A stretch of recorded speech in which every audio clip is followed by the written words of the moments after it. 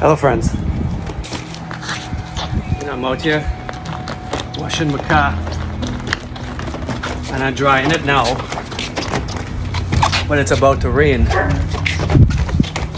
So, you know, some people be like, man, I just washed my car and it's about to rain. I get upset at the rain that's coming, or they might just get lazy and say, you know what, I don't need to dry it because the rain's coming, right? So if you don't dry it and the rain doesn't come, or if you don't dry it and leave it and sit before the rain comes, it's going to get these spots on it, you know, and these spots are usually hard to get off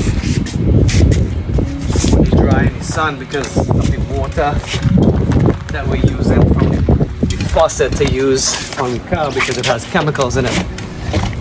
Now the water that's up in the sky is at its purest form, so it doesn't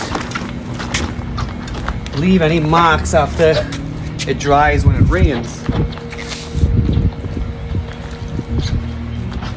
So you have a couple of choices. You could wipe the car and just let it rain and get wet.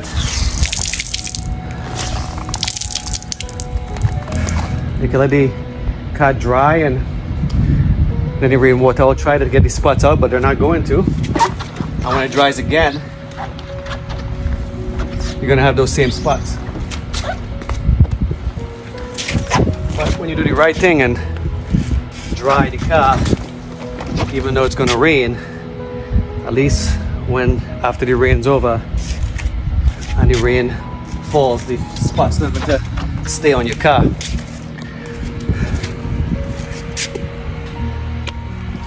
But the whole point to this is,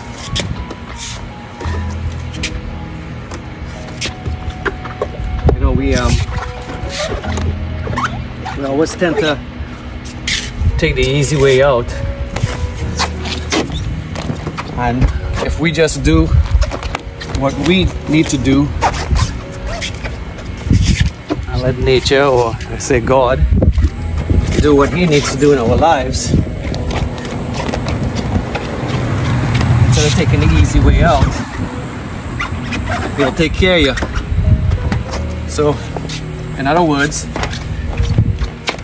you wash your car, you dry your car, you let the rain fall on your car, and then when the car is dry after the rain, it's going to have no spots. It's going to be clean because we did the right thing.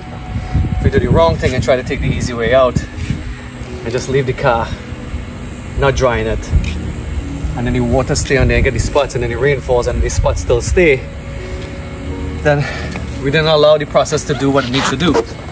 So if God is going to use you, do the right thing, and then after the storm comes and it dries over, it will still be taken care of and it'll still look clean, versus taking the short way and not doing what you're supposed to be doing, allowing the rain to fall and then the water come on there, and after the rainwater dries, you still have these spots still staying. It doesn't look good. So from now on, in everything that you do, don't take the easy way out and follow God's way, because if you follow God's way, no matter what storm comes, your car is always going to be clean. Love always, John Dalsing.